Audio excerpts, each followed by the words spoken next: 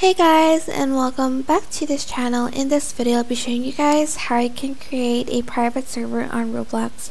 Now some of them you do have to pay for it, but some of them are free, so do not worry. Just select the game and you're going to scroll down until you find private servers.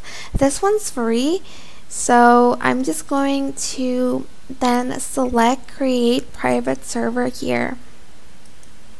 And you're just going to name your private server and just press buy now.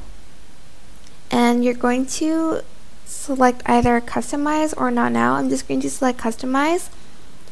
And here you kind of can edit like friends allowed that you want on this server.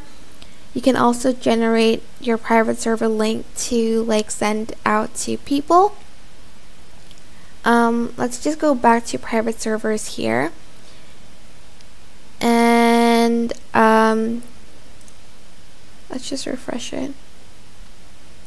And you're just going to go to inventory and you're going to select private servers and select my private servers, and you're just going to go into your private server from here. And this is the private server, as you can see. And that is basically it for this video. I hope it was helpful for you guys. Don't forget to like, comment, share, and also subscribe to this channel if you haven't done that already.